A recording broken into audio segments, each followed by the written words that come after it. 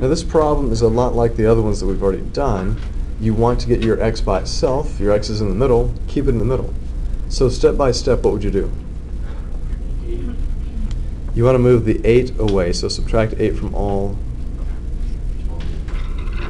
three parts of the inequality. And what does that make my inequality look like now? Negative 25. Negative 25. Less than or equal to. Right. Negative 5x. Less than 50. Right. Negative 25 is less than or equal to negative 5x, which is less than 50. How do I finish getting x by itself? You add 25. No. If I just have this inequality right here, how do you get x by itself? Divide by negative 5. You would divide by the coefficient of negative 5. And of course I have to do that on the left side as well.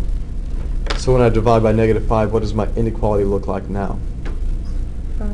5. Less than or greater to. Less than or greater to does not exist. You know what I meant. What?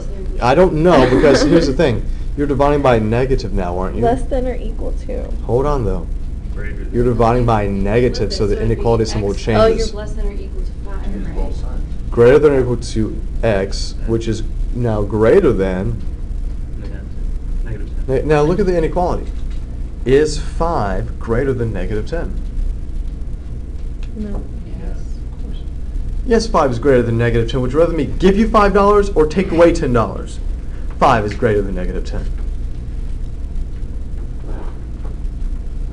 Now, so we can put this in an order that will probably make more sense to us, rewrite this. Negative 10, look at the way the inequality is written. How would you rewrite it if you flipped it around? Wouldn't you put the x first? The x is in between these guys, so you can't really put it first. Negative 10 is less than. It's less than x, which is Greater than or less than or equal to 5. less than or equal to 5. Inequality statement was true here. 5 is greater than negative 10. It's still true here. The negative 10 is less than 5. So what do you think that means on my number line? Negative 10 becomes less. You don't have to flip it, do you? What do you mean flip it? I don't have to rewrite it this way? Yeah. You don't have to. But I would tell you, a lot of students that go from here to here have the numbers backwards. So I'm going from negative 10 to 5. I'm including everything in between. Am I including the endpoints? 5 is yes and no. 5 is included, but it's negative 10. No, I don't get to be equal to negative 10. So how do you write this using interval notation?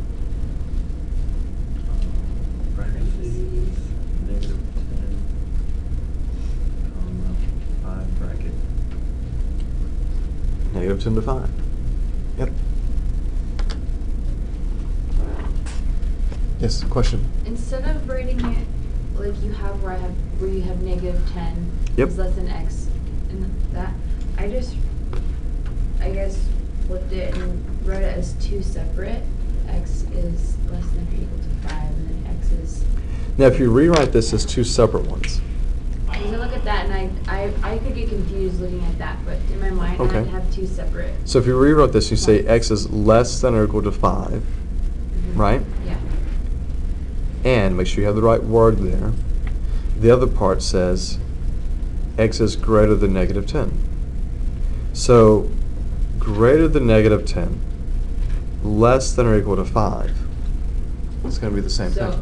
it's not. We're not going to be counted off if we write the two separates No. rather than just the one. No, but I do want you to know, the connection from here to here. I Mhm. think that's good for you to know. And the reason why you started by subtracting 8 on all ends is because you want to get negative 5x by itself. I'm because trying that's to a I'm coefficient. trying to isolate the x up here.